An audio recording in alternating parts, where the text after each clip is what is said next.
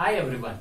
So in this video we'll be discussing about a disease which is being related in the topic that is called as human health and diseases, and the name of the disease is called cancer. So cancer basically is one of the dreadful disease which is being seen in that of the human body. Now what is a cancer? So cancer, we can generally say it is an abnormal and uncontrolled proliferation or division of the cell which results in the formation of a tumor.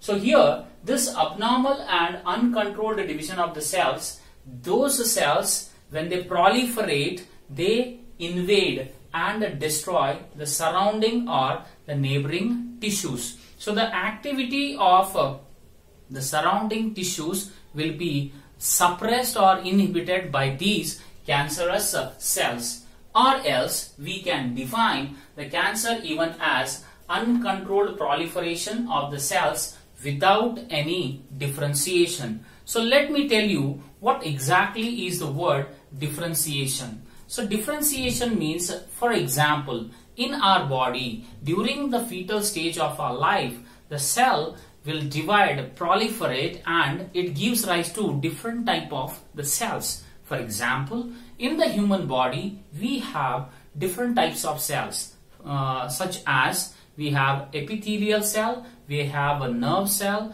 we have a nephron, neuron, thereafter astrocyte, microglial cells, oligodendrocyte, Schwann cells, so muscle cells. So like that, we have different type of the cells which have been formed due to the differentiation process. But the cancerous cells do not have this type of the differentiation. So whenever a cancer cell divides, it proliferates continuously, resulting in the formation of tumor, and this tumor will suppress or inhibit the activity of the neighboring or surrounding cells or the tissues. Now very important is these cancerous cells, whenever they proliferate, okay, so these are some of the cancerous cells will exhibit a property which is called as metastasis. Now to understand metastasis, what exactly is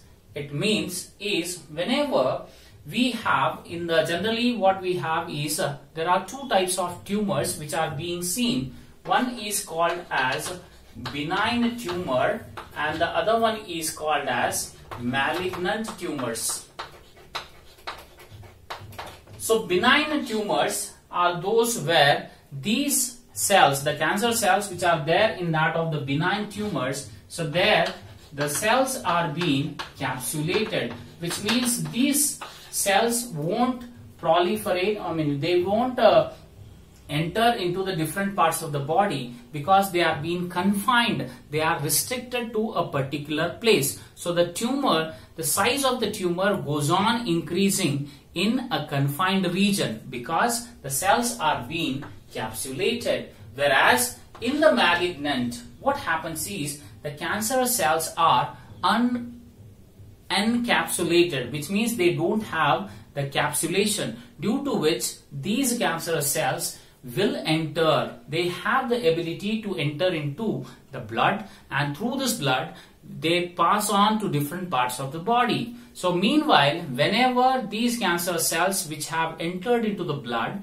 so when they get lodged into a particular part of the body, so there these cancer cells further starts dividing and again results in the formation of a new tumor. So that formation of the new tumor is called as neoplasm, and this particular phenomena where the cancerous cell will enter into the blood, reach to the different parts of the body, wherever they get lost they result in the formation of a new tumor. That entire phenomena is called as metastasis.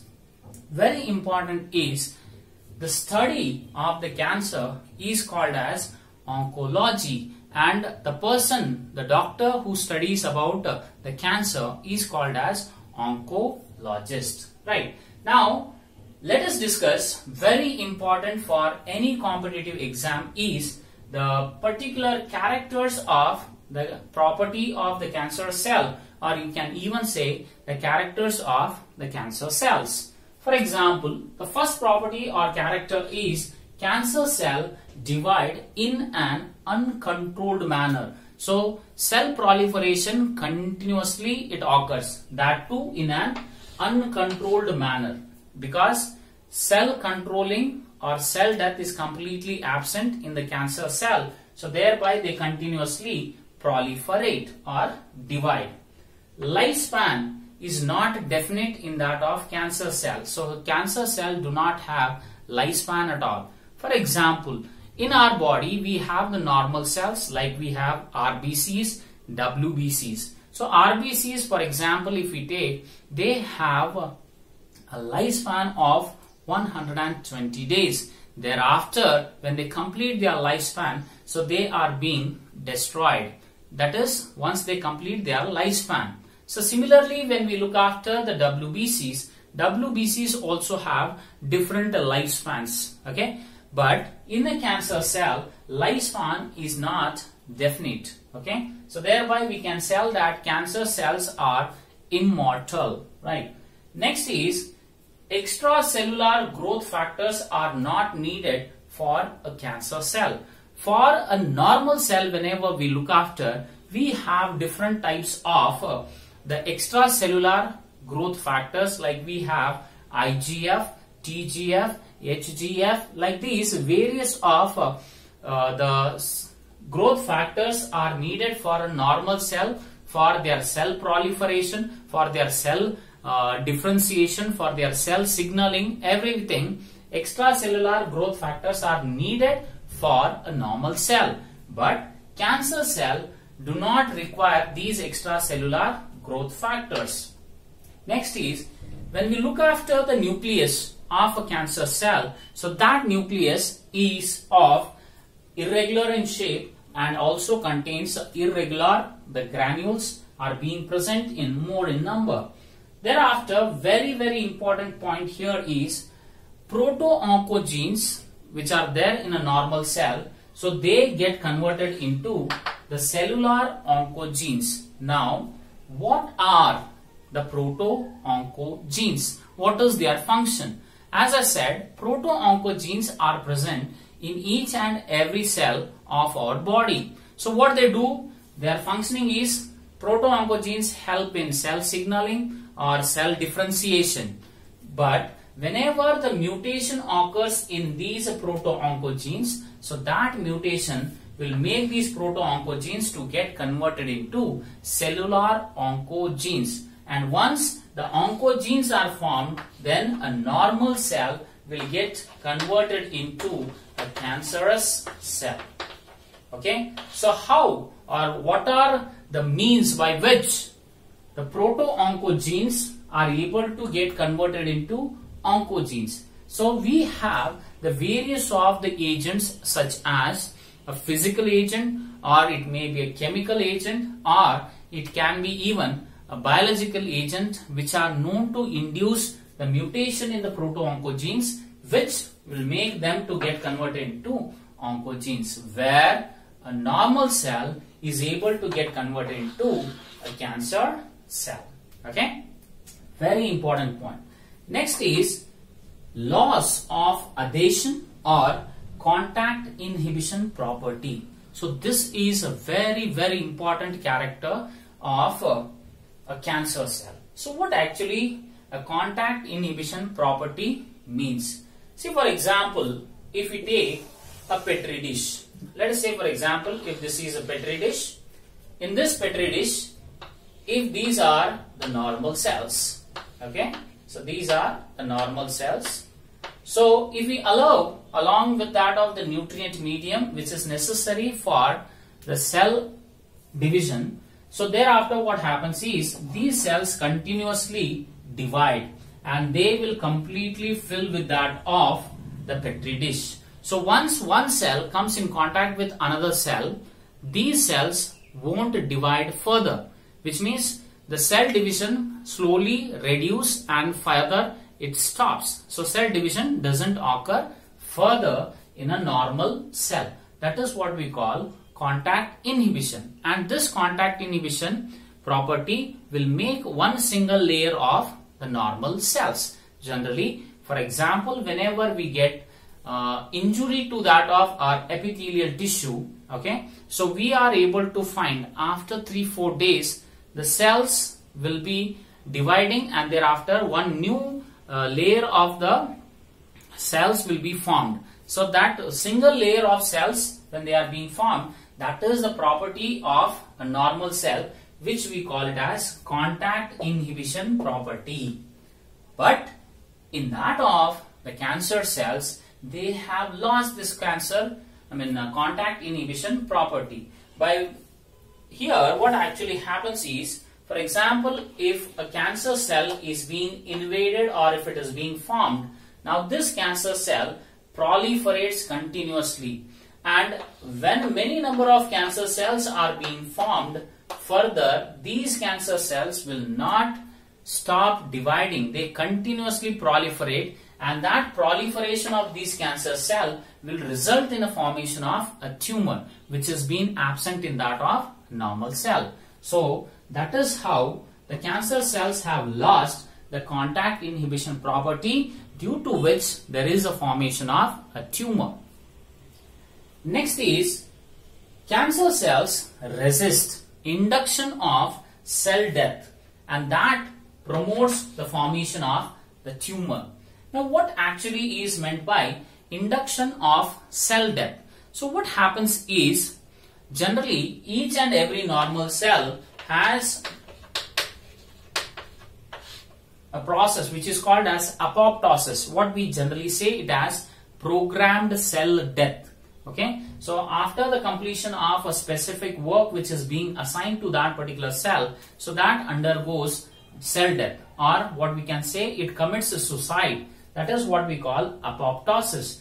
But a cancer cell resists that particular induction of cell death. So it overcomes the cell death, and thereby it is able to proliferate or divide continuously, and that results in the formation of a tumor. So that is the next point or property of a cancer cell. Very, very important is, which is being already asked in the previous year NEET, what is that is all about the telomerase activity. So when we look after a normal cell has a nucleus, okay, and this nucleus generally contain the DNA, and this DNA, when we look after, so this is a double helical structure of a DNA, and in this DNA, the ends of the DNA what we have, so this ends, okay, generally are said to be the telomere. So these telomere, the ends, are made up of thousands of proteins, and these telomeres protect the damage to that of the DNA. That is the main function of the telomere, which protects the DNA from getting destroyed. Okay, that is in the normal cell. What happens is, whenever the normal cell divides, at that time the length of the telomere reduces, it shortens or it decreases. So as the normal cell continuously divides, okay, the length of the telomere goes on decreasing or it starts shortening. That is the reason where a normal cell is able to have a cell death, and due to this cell death, the individual is able to get aged. So aging occurs because of the decrease in that of the telomere. So that is in the normal cell. And in the fetal life, what we have various of the stem cells. So those stem cells are known to have the enzyme that is called as telomerase. Now what this telomerase will do is, this enzyme adds the sequence, that is guanine rich repetitive sequences, that is called as TTAGGG. So guanine rich repetitive sequences are being added to that of the telomere. So due to which the length of the telomere is being retained, or it is not being lost. Although the cell divides, okay, the length of the telomere won't get shortened, but it is being retained, due to which the cancer cells, okay, as they have this telomerase enzyme, so they won't have the cell death. Okay, that is a very important point for any competitive exam. So guanine rich repetitive sequences are being added to the length of the telomere by the help of the enzyme called as telomerase. I hope you understand this particular point. So that is the reason, as I have told you, cancer cells resist induction of cell death. So how the cancer cells become immortal is because of the enzyme called as telomerase. Okay, and very important is all our normal cells have a gene that is called as P53. So this P53 gene has a role in controlling the cell division and cell death, due to which, as I already said, if an individual has a cell death, then what happens is the aging occurs, due to which this P53 gene is being called as bad cop or bad police. Why? Because it is inducing senescence or aging, that is in the normal cell. But mutation in that of the P53 gene results in that of the cancer cell, where a normal cell will transform into a cancer cell. And apart from this, the another point is cancer cells, okay, will not have the differentiation. That is also another important property. So cell differentiation is not being seen in the cancer cell. So this is what the initial brief information about the cancer cell. So in the next upcoming videos, we will discuss about the two different types of the tumors. They are benign and malignant tumors, and thereafter we will discuss about the different types of the cancers. Thank you.